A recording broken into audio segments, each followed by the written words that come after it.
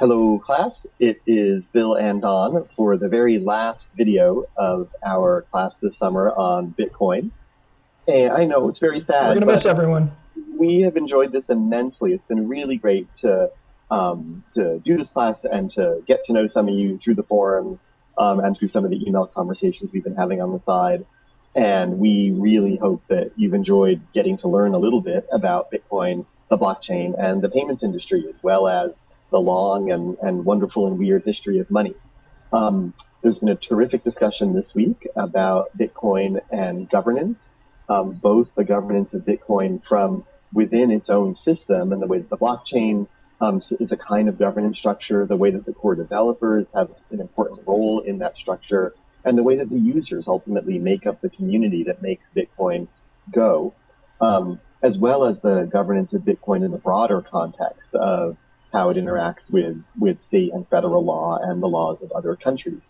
And I just wanted to say this week, in fact, I am in New York City because I'm attending a conference on Tuesday about Bitcoin and the blockchain, where Benjamin Lawsky will be addressing the crowd. Benjamin Lawsky is the New York State Commissioner for Financial Services, who, as you probably know at this point, has been very involved in creating New York State regulations around Bitcoin. And what's interesting about this workshop is a lot of the folks who are going to be there, they're not to talk about Bitcoin as currency, but as Bitcoin as a payment rail and Bitcoin as a registry for maintaining title to assets like land. So I'm really looking forward to that. It'll be interesting. I'll try to report back somehow on some of the things that are taking place.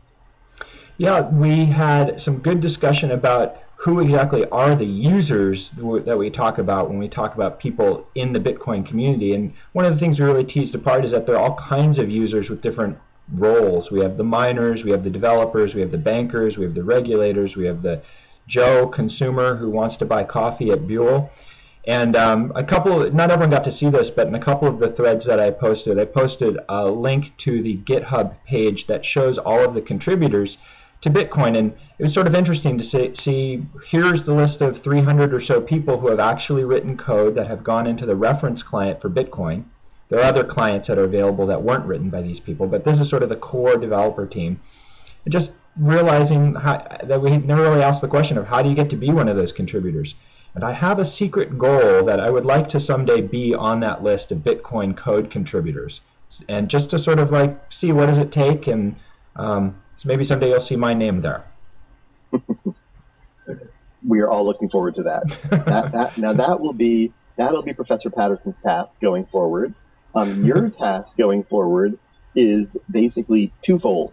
The first thing you've got to do, of course, is take the final. The final exam is going to be released this Sunday at 6 p.m.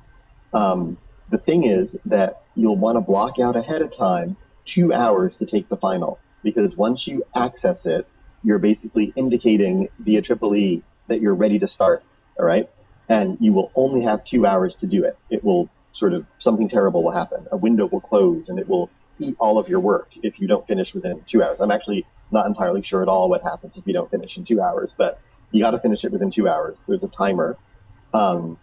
It's open note, open book, but again, we expect you to abide by the honor code. We don't want you to collaborate with other people on this. Just sit there alone in your room with your laptop. You can access any of the lectures or meetings or whatever that you need during it, just not your friends. And believe me, we will be able to know if you are collaborating and talking to your friends about it, because we're going to be grading this thing all together. We'll see if there is overlap, too much overlap in your responses. So it's kind of painfully obvious. It's really obvious, so don't even bother trying. Okay. There, serious talk over. If you wanted to prepare for the final before you actually log on and see the questions, the best thing to do is to just review the course material. Go back to the webpage where everything lives, review some of the lectures that maybe you didn't pay attention to that well the first time, review the basic topics that we discussed and some of the core reading, and I think you'll basically be fine. And just as a reminder that the structure of the final is 5 questions. They'll all be listed on the EEE quiz format. but you're only expected to answer 3 of them. So we're going to expect you to have 2 of them blank. So don't freak out when you open the page and see 5 prompts and think, oh my gosh, I've only got 2 hours. We're expecting about 350 words. That's not a hard limit for the 3 questions that you choose to answer. So when you open it, scan the questions, see which ones you sort of naturally want to speak to, and take a stab at that. Probably write it in some other program other than your browser in case your browser shuts mysteriously, and then copy and paste it when you're ready to go. Right, and that's 350 words for each one. For each one, thank you. Yeah.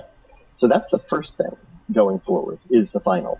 The second thing going forward is we know that a lot of you may want to keep up with some of the developments in Bitcoin and blockchain technology. We really encourage you to do that. And we're going to be posting with this video a link to an email list and some other resources that will allow you to keep going and take forward your interest in this topic. I think that in the next few months and years, we're probably going to see a lot more development taking place, especially around blockchain-based systems. And you all now know what those are and how they work.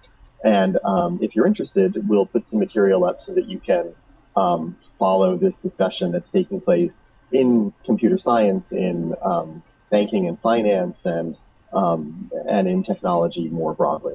Yeah, it's the mailing list is just a low-volume mailing list among people rooted at UCI to just sort of, hey, I found this interesting thing, here's a link. It's pretty low-key.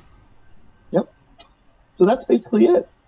We really hope you've enjoyed the class. We're looking forward to seeing your responses to the final. We'll be posting all the other grades via EEE pretty soon, so you'll know where you stand on everything.